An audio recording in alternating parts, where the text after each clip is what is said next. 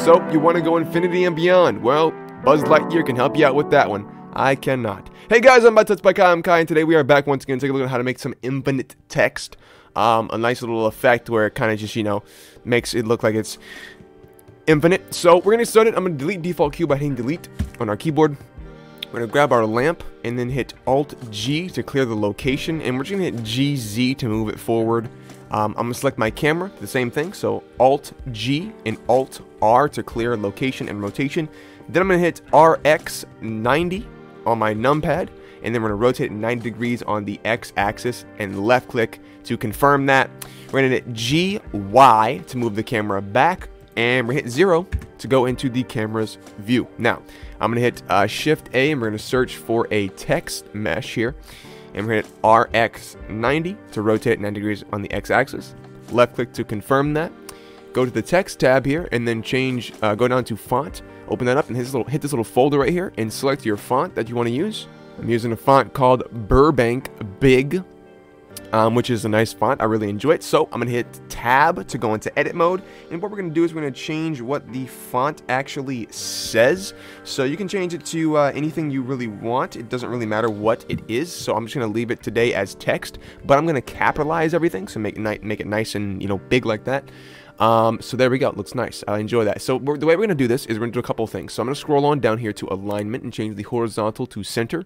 And the vertical, we can change that also to center. Now this isn't going to be perfect. So what I like doing is instead of doing that, I like leaving it on bottom baseline and then changing the Y offset because it is different depending on the font you are using. So for this font, the center looks like it's somewhere around -0.25, which is nice. So you can hit S to scale this bad boy up a little bit. And what we're going to do now is I'm going to go ahead and pan over to the side view here a little bit using the middle mouse button. Once again, the middle mouse button, the button in the middle of my mouse, the one that you can scroll in and out. Click that and then you can, go around like this. So what we're going to do is I'm going to go to geometry up here and we're going to change the extrude value. As you can see, this is making it look like it's, really super long, which is nice. So we can get a nice extrude value, maybe 5. And then I'm going to have to move this back because obviously it's, close to the camera now, which is not what I want. GY to move it back. The front of the text should be back where that red line is at. The origin is way back here now, but that does not matter since we're not, doing anything crazy with that.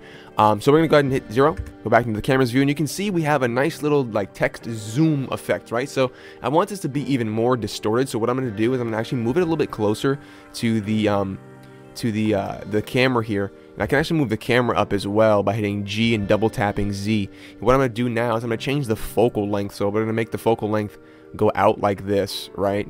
But we're going to make it like the text super close so that it just looks more and more distorted as much as is possible. And if you can't tell already, the reason I'm doing that is because this little centerpiece is way smaller than if I were to do something like this. So obviously this right here is what it looks like, with that little tiny center point back there. But if I were to move the camera back, right, and then change the focal length up so that it's like, further back the way that it was, and you can see that focal point is very, very big now. So you can see this does not look as long, doesn't look as infinite as it did before. So we can go ahead and just fix that by, like I said, just moving the camera very close and then changing the focal length to like 4 or something, and then making sure we can get the text as close as is possible to the camera. Now if you're having trouble getting it exact, you can hit G and double tap Z, and you can move it in and out. And to get this more precise, hold down Shift and you can move in smaller increments. So that's nice. There we go. That is our infinite focal point kind of thing. It is very, very, very small now. As you can see, it does look like it goes back there way further than it actually does. And what we're going to do now is I'm going to really quickly light our scene by going to the render tab here and then grabbing our lamp and then just moving it up out of the text. So let's grab it and then just move it on up like that. Move it out a little bit so it's not as bright because it's excruciatingly bright now. So change this to 10 in the lamp tab down here. So maybe maybe not 10, maybe 50. Just gonna move this around a little bit and maybe something like Something like that, I suppose. Yeah, it looks good.